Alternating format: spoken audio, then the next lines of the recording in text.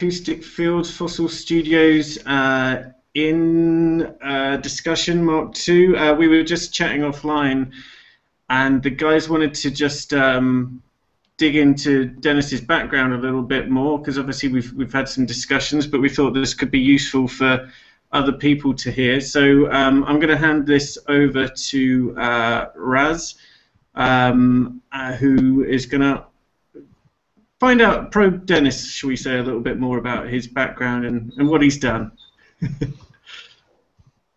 Thanks, Ali. Yeah, thank you, Dennis.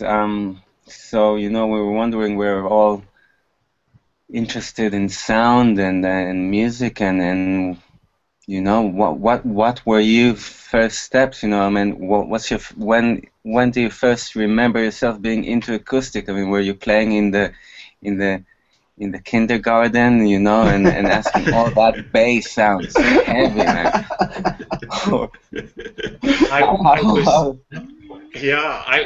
I was actually playing trumpet on stage, and I was playing Blue Velvet, and I was, I think, 6 or 7 years old, and I couldn't believe how bad the auditorium sounded.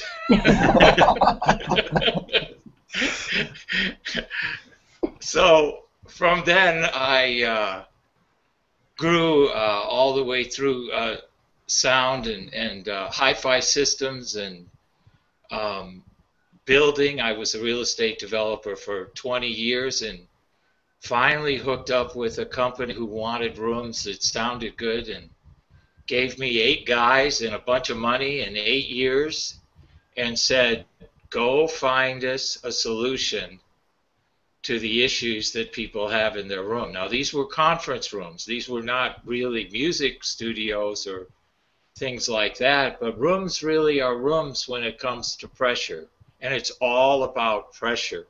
You have a box, you have a wavelength that has a particular length. If it won't fit in the box, it's going to be upset. And if it's upset, it's going to make noise. And that's what you're working around in your studio at 61 cycles. 61 cycles does not like your studio. It doesn't like the room size. So it's going to tell you, it'll express its discontent very, very dramatically sometimes. And that's what rooms are. They're really pressure chambers, and we don't realize that, especially when it comes to music. And we hear just enough, I think, sometimes to realize that we either don't like it or we like it, but the room gets in the way so much of what you hear because of low frequency bleed. And it's actually a bleed into the middles and low mids that is not necessarily audible all the time, just sometimes in some mixes. So you need consistency, and we need to reduce pressure. So for 8 years, I bought 3 homes, and the middle home was the research laboratory, and it was a large home, so we had 3 different rooms going on at once, different construction materials. I went after low frequency first, different fill materials inside the walls, different layers. And the people who worked with me, the 8 guys, they lived in the 2 houses next to me because they would return home late from the pub and work started at 6 a.m. and I had to get them all out of bed. So that's why they live so close to the work. But yeah, we did this for 8 years, and I finally came up with a low frequency solution using charcoal and carbon, and the carbon really was an accident. I was in the kitchen one day in the office, and the filter was blinking on the faucet, and I couldn't get it apart. I couldn't figure that out, so I hit it with the hammer, and out on the counter comes all this charcoal. And I'm thinking that it's filtering our water, and then I realized it filters air too in the office buildings I was building. Well, it might have an impact on sound because sound is in air and sound is in water. So that was my simple thinking, and that's what we came up with, the activated carbon. And when I first tested it, I thought our equipment didn't work. When the Riverbanks lab tested it, the independent lab tested it, they ran the test 3 times because they didn't think their equipment worked.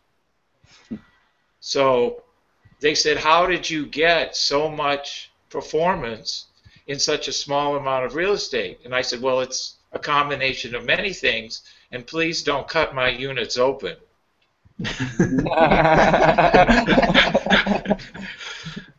Because I could tell by their questioning, the engineers questioning, that they wanted to get inside. Yeah, of course. And I completely understand that. So that's why I had to tell them, please do not cut into them. So that's how we came up with, we took the shell of a real room that's made for no vibration, because anything moving, we all know in the business, creates sound. Yeah. Now, it's not a major sound if one thing is moving, but if you've got a lot of things in the room moving, a lot of little things, they all add up to a big thing. So you have to stop and look at each individual thing in the wall's construction, and then you finally get a wall over. Took me about 5.5 years to get a system with multiple layers that doesn't vibrate. And then when you put the carbon on the inside of this really strong box and force the front part of the unit to slow the wave down before it gets into the carbon, you really get high rates and levels at really low frequencies. So it's was a little bit of luck, and then a little bit of R&D over 6 or 8 years, and then our foam came about the same way. I hated the way middle and high frequencies were dealt with by the foams on the marketplace. Yeah. They just drained the energy out of the vocals. They took away all the tone, all the timbre that the engineer put in when it was recorded. And I know what goes into vocals. I know what you guys go through. I know the care and the detail and the layering and the textures and all those things that make or break a vocal. I couldn't hear them in these rooms. And I would build one room with the current best foam seller on the marketplace. I'd build another room with the best foam seller on the marketplace. And I walk in, I couldn't tell the difference. And it was just not good. So I went about, for about 7 years, developing our own foam. And it nearly made me insane. But I got it. So basically what you were researching is you were looking for alternative materials that handle the different frequencies in a more efficient way.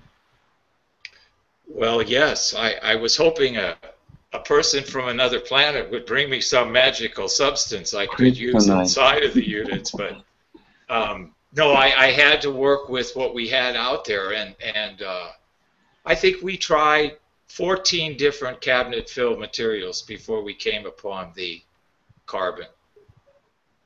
And the carbon is 1 gram has 2,000 square meters. 1 gram has 2,000 square meters of surface area.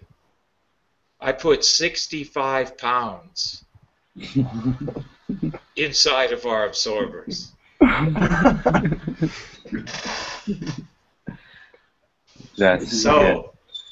So we don't have, we don't have to be scared of bass anymore in our rooms. We don't have to work around it anymore. Yeah. I figured out a way to absorb it and get rid of it. That's fantastic, Dennis. That is really exciting, because we love bass, and unfortunately for us is a love-hate relationship, but we really do love it, and you know, most of the people who come to Fossil Studios, they love our love of bass, you know, so. Tell us something about Fossil Studios. Well, Fossil Studios is based in East London, in Hackney, um, which is quite a vibrant part of town, full of artists and musicians. And there's a big community here of many, many talented people and very creative, and lots of nice, authentic restaurants as well. And a nice melting pot, you know, of a big town. And we're fortunate to work with a lot of people. We do here a lot of different kind of work, a lot of recording work, a lot of production for artists, a lot of writing. We score films. We have a nice big space next door where we can, you know, fit big bands in, and you know, Fossil Studios. It's been now 4 years, and it's been growing rapidly, and yeah, we're just in it for the music and the low frequencies. You know, luckily our neighbors don't hear anything, so the building is isolated. The sound is not going outside, but yeah, we're very excited about you helping us, and this is very, very exciting because, you know, what we do here, we sit here in this room and open our ears and listen, and that is quite, you know, that is quite a demanding mental discipline, you know, and when room acoustics doesn't help you with that, and makes it that much difficult, you know. So I can only imagine, you know, how, you know, not only acoustically how things are going to sound, but how much easier my day is going to become. It's going to have a massive, massive impact on our lives. Seriously, you know. So it's very exciting. Good, good. Well, the real area is going to be Attack and Decay. So, and I know that would bring a smile to your face. Yeah, sure does. Yeah, yeah, it'll be fun. Well, I'm really looking forward to this, Raz, and it's a great opportunity because you have a bass issue that it's difficult, but not too difficult that we can't get really nice results fairly quickly. Fantastic. Looking forward to it, Dennis. Thank you so much. Okay. Thank you, Dennis. Take care. Cheers. Cheers. Cheers, guys. Nice one. Cheers, Ali.